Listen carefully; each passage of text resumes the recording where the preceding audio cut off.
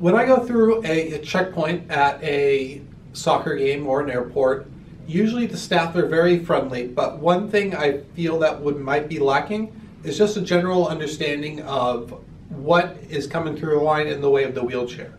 They understand someone who's disabled is coming through, but everything that goes along with it, I feel there might be a little bit of a gap. Just what equipment is normal to be on a wheelchair.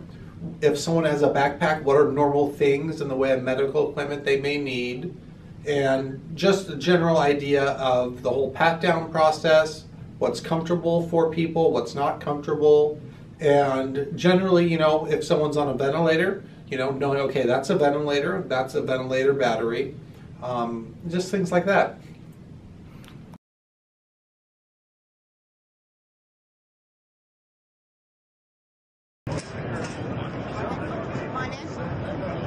Have fun. Thank you. Thank you. How you doing? Doing great. That's not mine. Excited? No. Tyler, I'm getting my bag on yours.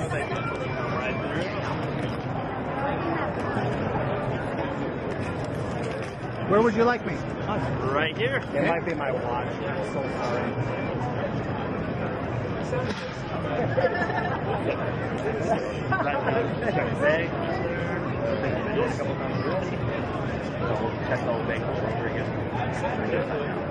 Can you open up the bags here for me? Sorry? Can you open up the bags for me? Yeah, sure.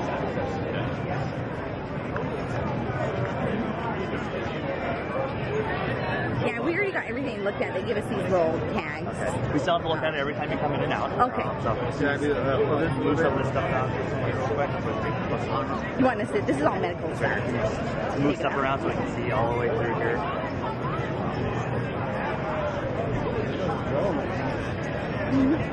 Yeah. We just come from the conference. Zip it back up. This pocket there. Let's check all the pockets here real quick. I'm gonna pat you down real quick. Of course, yeah. Yeah, you're good, man. Don't worry about it.